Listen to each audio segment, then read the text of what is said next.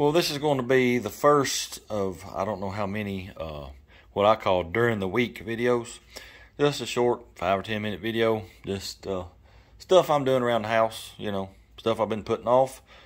Well, this right here is one of them. This chainsaw is possibly the most aggravating chainsaw I've ever had, other than a Poland leaf blower I had. It is in pieces now in the landfill. That's how aggravating it was. But anyway, what it does is it just, fills up with gas when it's just sitting there on the shelf. And I don't know why it does it. The only thing I know to do is take the spark plug out, turn it upside down, leave it for a day or two and let all the gas run out. And then most of the time it'll fire right up. So let me get the plug back in it and get all this back together. Let's see if it'll run. Then I can go do the job that I need to do. All right, it's back together.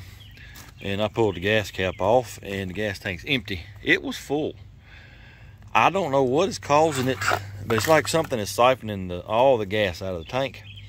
I might need to check the vent on the gas cap.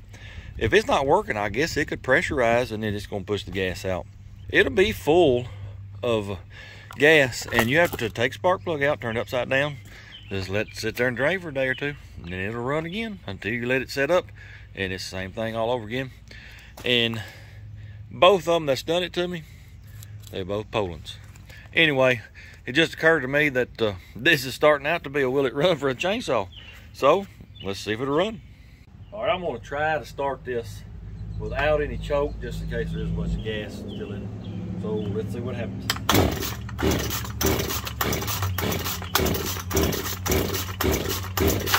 I can already smell the gas.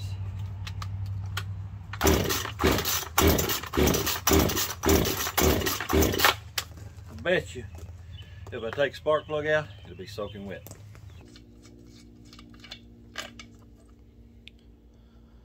Just as I suspected. Well, if I can get it focused. See all that shiny on it? It's plumb soaked with gas. I don't know why. I don't have a clue why. So I guess this video might be, will it run for a chainsaw?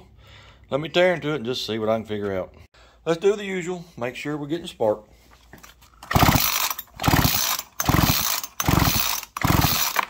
It's getting spark. I don't know if the video's picking it up. So I don't know what's wrong with it. Alrighty, I'm gonna pump it up a little bit. Let's see if it'll start.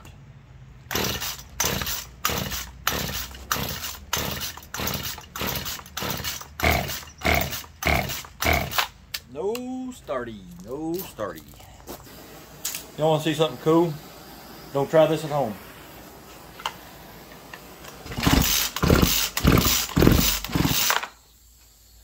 It's still flooded. I think what I'll do is fire the air compressor up, shove it down in there, and just blow it out for about 10 minutes. Maybe we'll get all the fuel out eventually. Alrighty, I got the carburetor off of it so I can get my air nozzle down in there. Let's blow some air down the crankcase, see if we can't clear it out. Oh, dang. You see all that gas coming out of there? Watch that. Look at that. If that ain't flooded, I don't know what is. Let me see if I can get it blowed out and I'll be right back. Well, I got everything blowed out that I could. This carburetor, I don't understand it. This is the actual carburetor. What this little butterfly and this doodad, I don't know. This just runs down. And I don't know. I don't understand it. Anyway, there was a bunch of gas that come out of that. I blowed everything out, got it back together. Also, here's a little tip if you're going to be working on a small engine and have the cover off, whether it's lawnmower, chainsaw, whatever. This cover serves the purpose. This cover right here, it serves the purpose. This flywheel is not only the flywheel, it's also a blower fan. That's what blows air across that cylinder and cools it. If you don't have that cover on it, well, the air ain't gonna go across that and you're gonna burn it up if you run it very long without it. So just remember that. All right, let's try it again. I'm not gonna push the primer bulb and the choke is off. Oh, looky here. I had the brake on.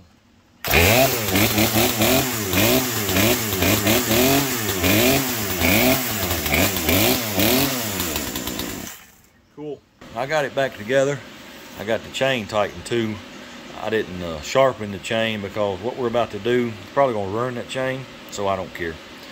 You might be wondering, well, why don't you just go buy you a good Steel, Husqvarna, something? Well, I don't do enough chainsawing to spend that kind of money on a saw. I ain't even priced them. They may be affordable. I don't know. I've had this in about 15 years though. It was a Christmas present. And the first 10 years or so, it was a wonderful saw. But for some reason, the last 5, well, if it keeps on, it's going to be in the landfill in a million pieces where that leaf blower went. And I ain't even kidding you. I beat that leaf blower till there was nothing left of it and put it in the trash can and threw it away. That's how aggravated it made me. Anyway, let me walk you out here and show you what we're going to be doing with this chainsaw. This is what I need to use the chainsaw on. This is Daddy's garden spot, and as some of you might know, he passed away a couple years ago. So this is not being used as a garden anymore. I'm not into gardening. My brother is, I'm not. So Mama wants me to clean this up and turn it back in the yard, so that's what I'm going to do. The reason I need a chainsaw, he's got it lined with telephone poles. See one right there. And the reason he did it is sort of a raised bed. He put sand in the bottom, and then I don't know what all he put in it. Horse manure, there's a barn right through the woods there. He'd get the horse manure from that guy and put in here, just a little bit of everything. And so it's raised up some. So I got to cut the poles into manageable sizes, and then take the front end loader and scoop some of this dirt out.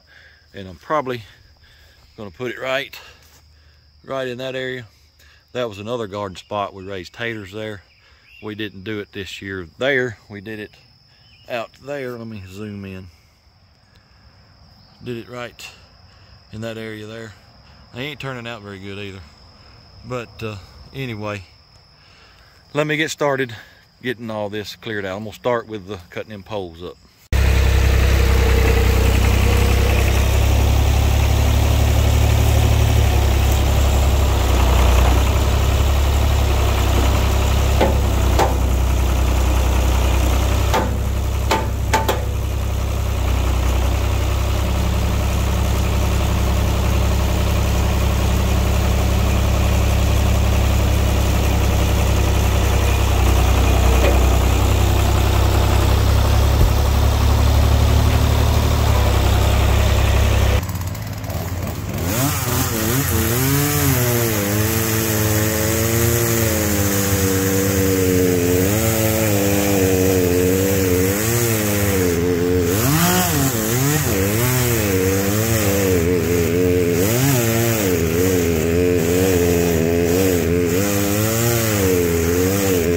That danged old creosote pole is ruining the chain on my chainsaw. I can't saw 2 minutes, and then I need to sharpen again, and my file is shot. It won't sharpen nothing. So instead of having to run to town right now to get a new file and or a new chain, I think we'll jump on the tractor and we'll just start scooping dirt.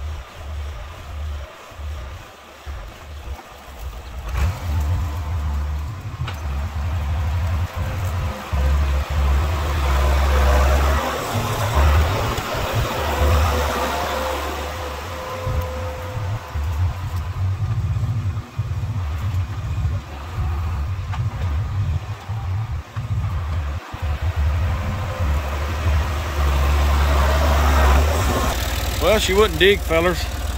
I was just digging down in the yard there. So I decided just to scrape it back. Maybe I can scoop that up. It's a lot more there than you can really see on this video. Anyway, I'm gonna see if I can't scoop this stuff up and move it out.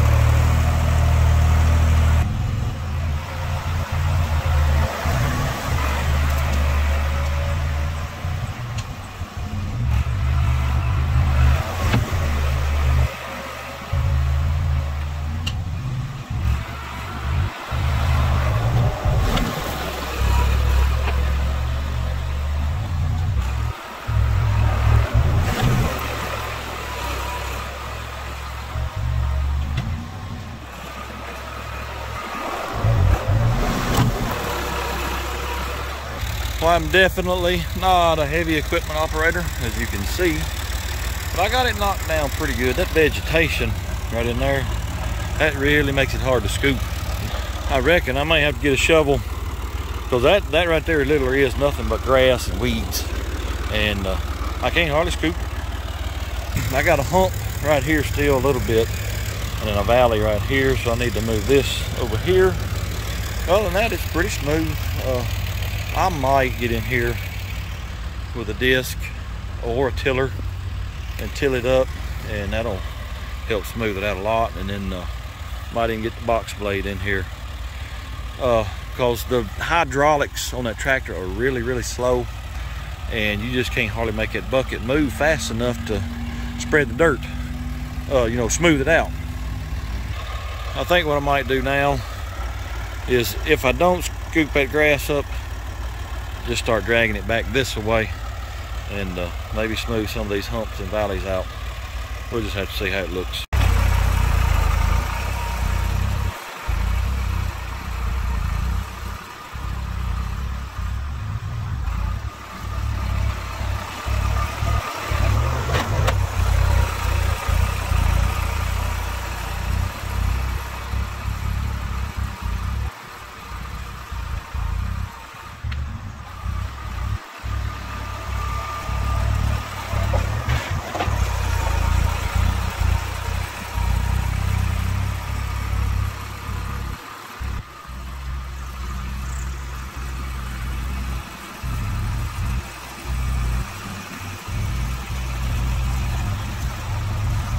That's all that darn vegetation right there you can't do nothing with.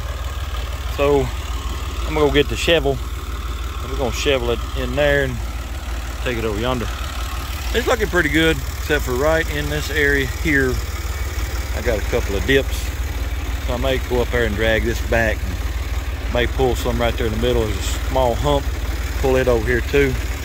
But it's looking pretty good so far.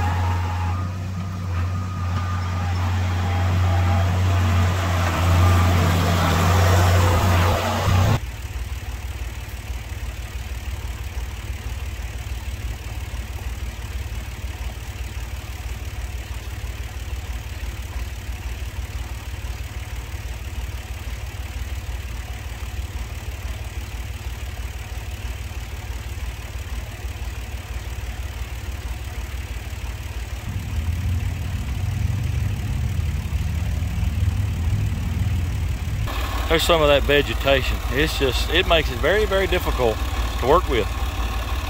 Well, that's about as level as I can get it with the equipment I'm using and my skill level. I think what I might do, I did it out there on Tater Patch a couple years ago. Till it up real good and then run over it with a box blade. I can work a box blade better than I can a front bucket, especially when I don't know when my bucket's level. I need to put a level indicator on it. But anyway, I think that's what I'll do. But we're about to run out of daylight, so I guess tomorrow I'll go to town and get a file for the saw. Might pick up a chain too, and then we may till this and box blade it. Which 2 days later, yesterday was Sunday. Sunday's a day of rest, so I rested. I got a file and got the chain sharpened, so let's see if we can cut this log up into little pieces. Think it'll start? Let's see. No choke.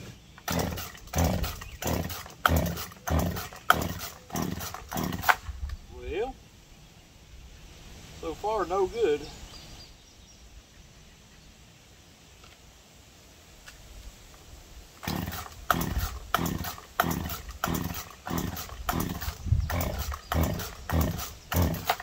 Who wants to bet me it's flooded? Well, it was flooded. The spark plug had gas all over it.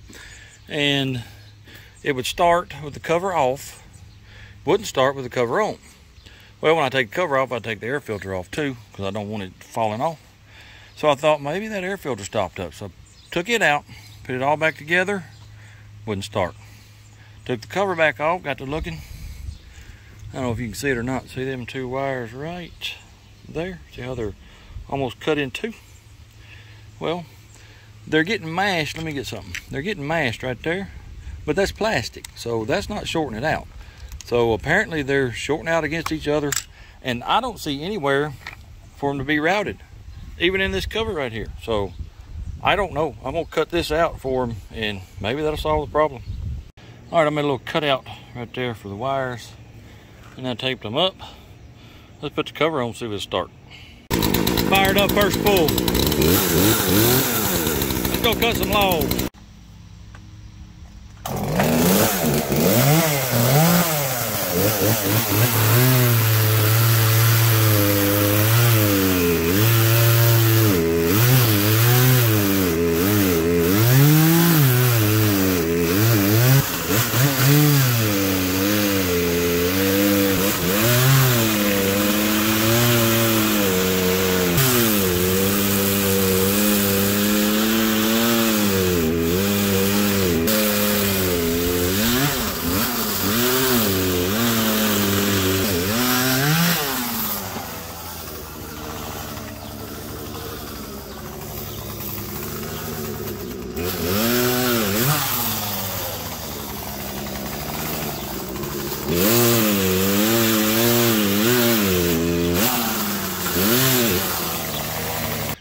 Ooh, I'm out of breath. And that little saw right there, I'm telling you, if it keeps on, it's going to be in the landfill. It won't half run. I've adjusted it every way you can. I just barely got them cut. Let me get the tractor and load them up in front end loader. And I still got to cut this one over here too.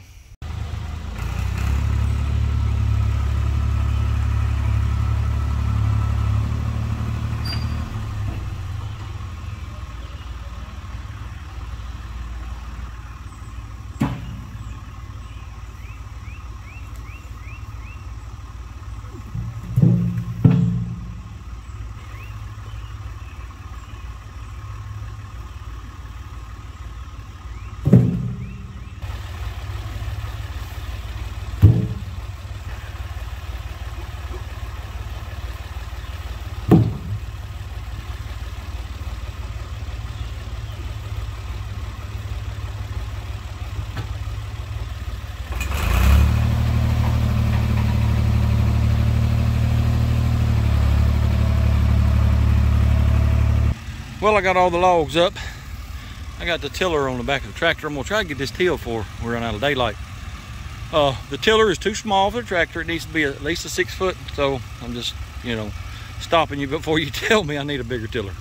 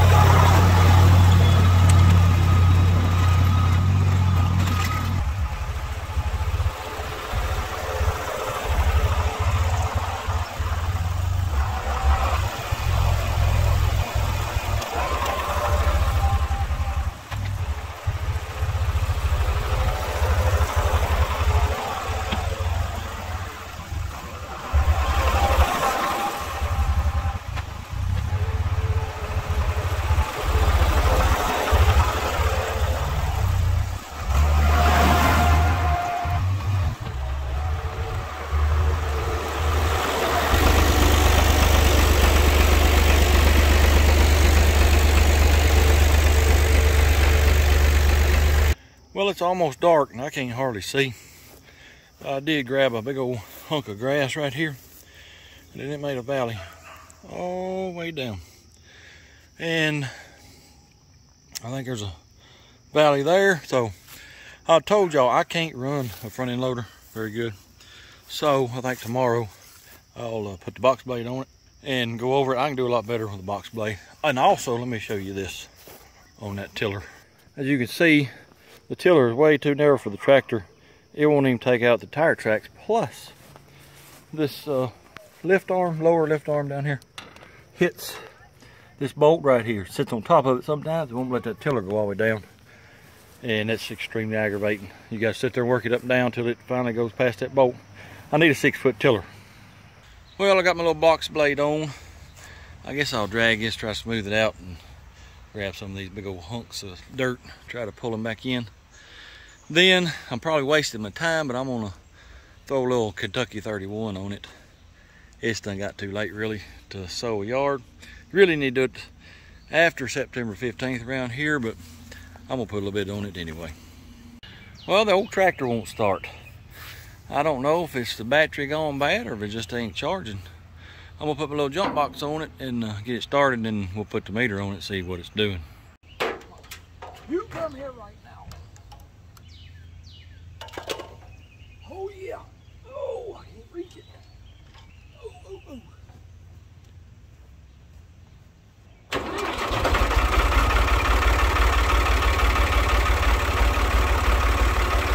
Well, at idle, it's putting out about 13.5 volts. Well, you rev it up, it's putting out about 12.9 volts.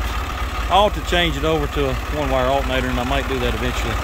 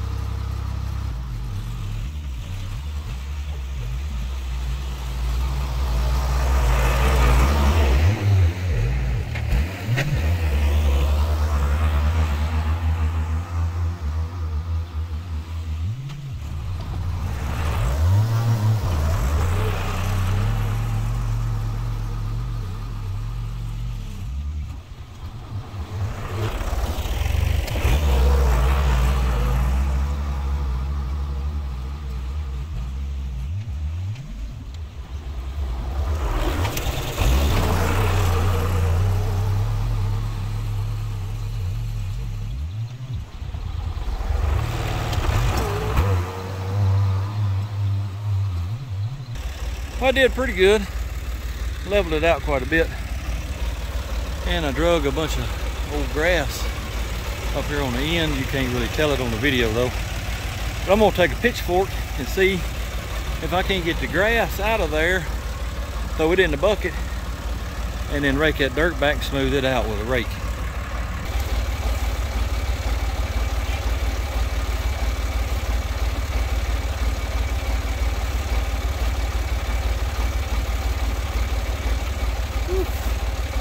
Too much like work. I don't like it. I got all the grass out of it that I could. There's quite a bit of grass in that bucket there.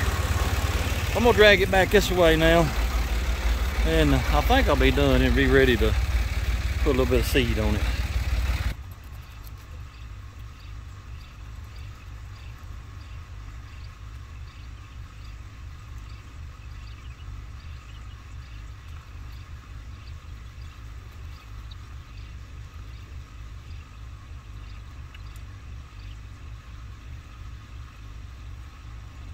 Well, that's about as goodly as I can get it. I'm tired of fooling with it, to be honest. It's pretty level. I guess the only thing left to do is empty the bucket on the tractor, sling a little seed, and then wait for the rain.